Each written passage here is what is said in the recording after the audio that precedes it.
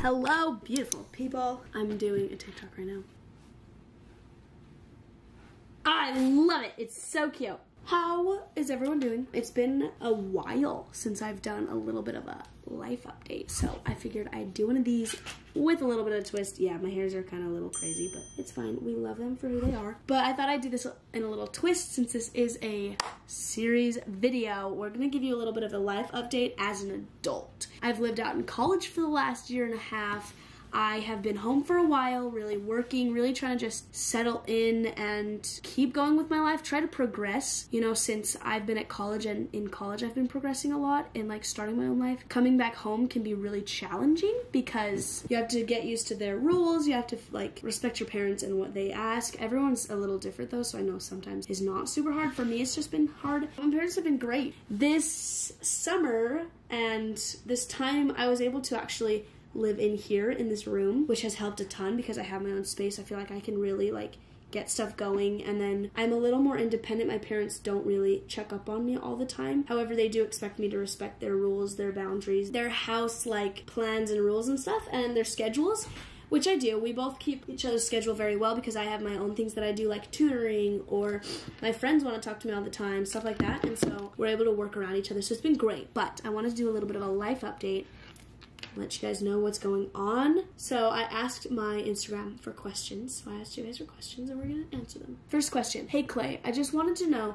how do you stay so positive always? I feel like this is a question that always comes up. Let me tell you, first of all, I'm not positive always.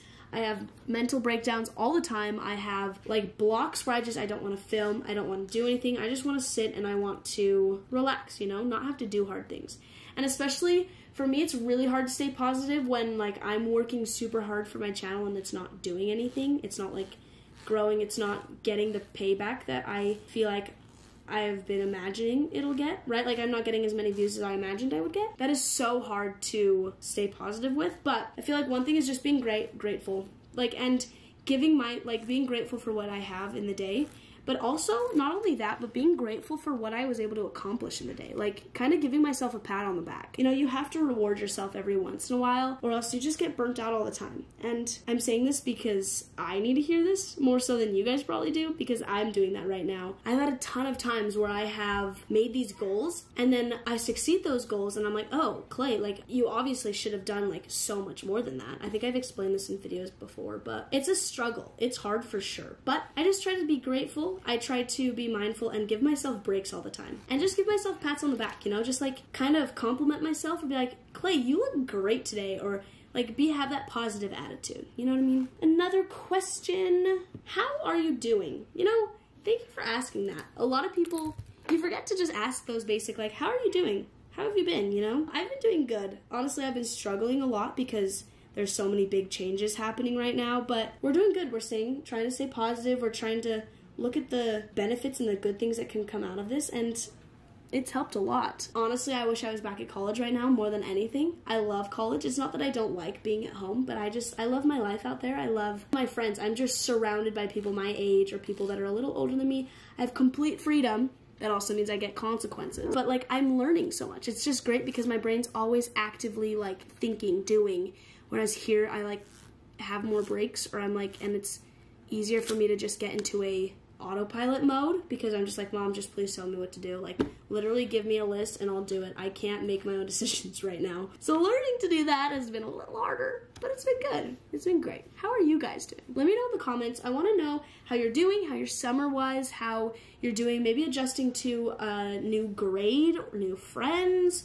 Like, how are you guys doing? What are your summer must-haves? Clothes, food choices, water. I have never drinking so much water in my life because I've finally gotten used to living in Virginia where it's humid. But coming back here, like I've come and visited and I've stayed here like last summer, then winter break, then summer again. But man, is it a struggle. Like I got home, for the first 2 weeks, I swear I had like a sinus infection. I couldn't breathe out of my nose. I was like having the worst clogged noses. I would like blow my nose, you know, but then it'd still get full of junk, and like I could like my throat, the back of my throat was killing me. I always sounded stuffed and congested. It was so terrible. So this is also a good thing to know, because I definitely am going to move back to Virginia because I actually really need and enjoy the humidity. My lips, my skin like it's like, give me humidity. So we're gonna start cleaning a little bit. Actually, now that we talked about water, I need to go get some water. So I'll be right back.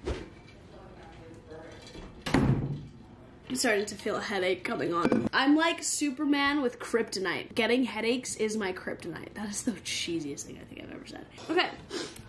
It says another question. Everyone always asks if I am dating Jothan. I want you guys to answer that for yourself. Think really hard. All of my posts of him randomly disappeared at one point. Everything on his account deleted. Yes, we broke up a while ago.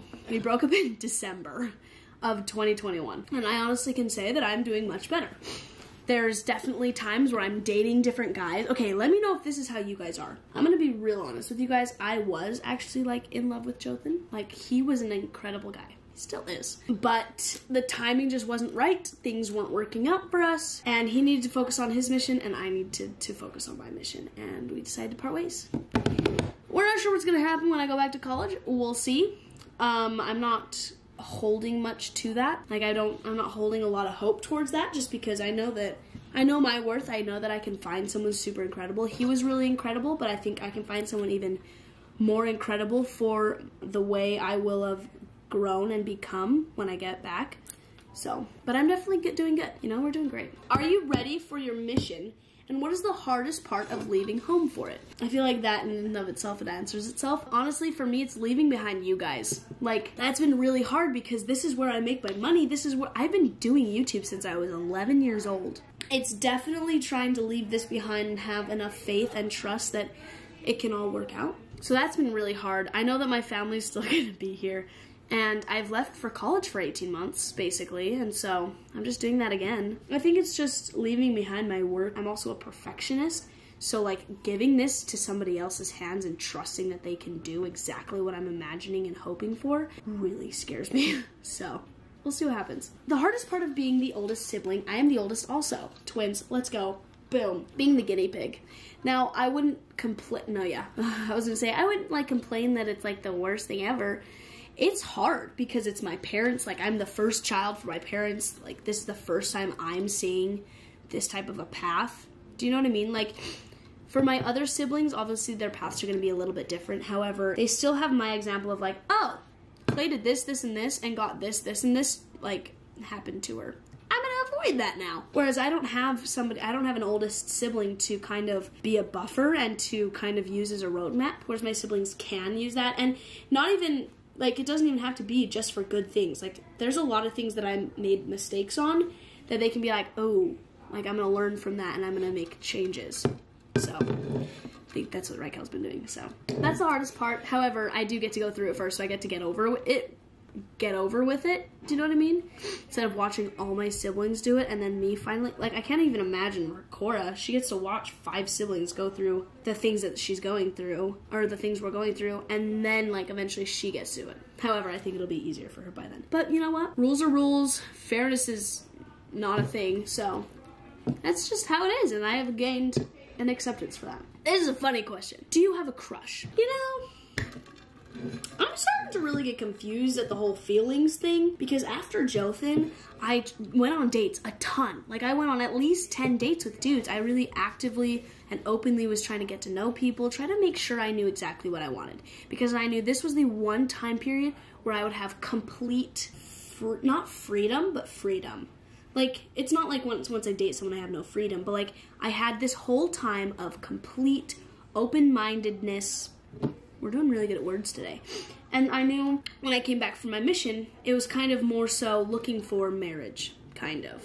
Like, obviously I can choose that if I want, but I knew that that was down the road. And that was pretty quickly after my mission. And so I knew that this semester was my time to be a single, my time to just experience everything. And I really did. Honestly, if there's one thing I could recommend to you, it's experience college to its fullest. Seriously, live every single day like it's your last. Meet new people. Like, get out of your comfort zone. It's fun, and it's seriously, I have grown. I've seen so much more progress and growth in this last semester. I think I've really started to gain my own opinion and really just learn how I want to do life. You know what I mean? Oh, I could literally rant about this all day long. It's my favorite thing in the world. Wow, I went on a fun tangent. The question was, do you have a crush?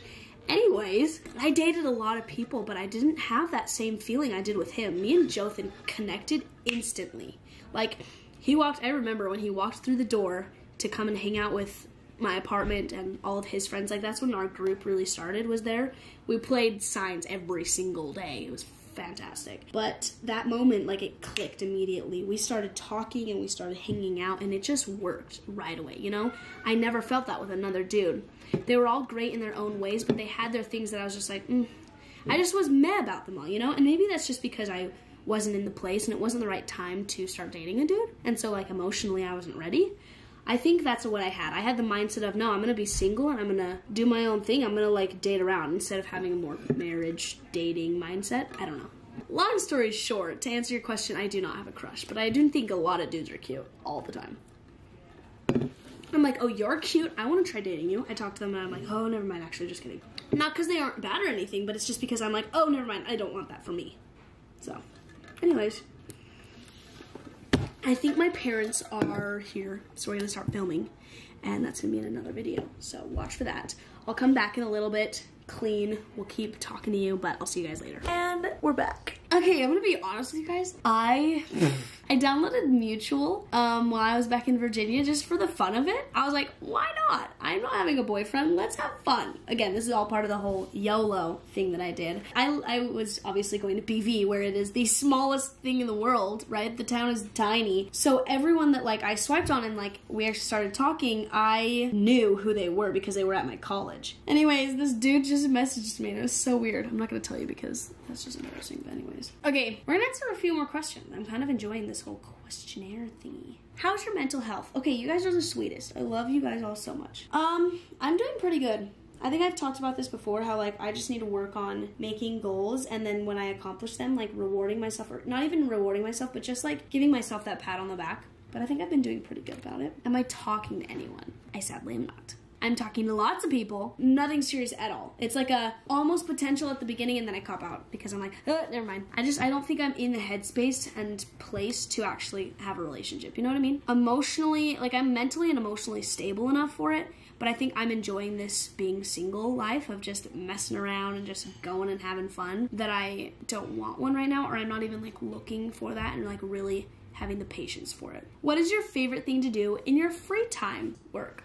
I really, really love creating content for you guys, and I think working, like, is something that I love doing, and it keeps me busy too. But other than that, I love spending time with my family. I love, like, finding things off of Pinterest to, like, work on my mental health, kind of. Should I focus on my dreams first and then a boyfriend? My friends say opposite. Totally. I'm all for it. Me and Reese have talked about this a ton, how I think it's great to work towards your dreams, work towards those things you want to work on in yourself, and I think the right person will come at the right time and be able to match up with that, kind of. I don't know. That's just my thought, my theory. Now, obviously, there's got to be a little give and take. Do you know what I mean? Like, you obviously can take so much, but you got to give so much as well. And that's something I'm working on right now. That's why things haven't worked very well, because I am so set in my ways, and I'm so set in, I want this to happen, this, and this, and if it's not perfectly lined up with that, then I just kick it to the curb. Okay, I think that's gonna be the end. There's a little life update on where I'm at, what's been going on. I kind of am enjoying these. If you guys really enjoy these life updates, these question and answer videos, just these sit down chit chats, you know, give this video a thumbs up and let me know in the comments maybe some other life update or versions of this video you want to see. And I will see you guys later.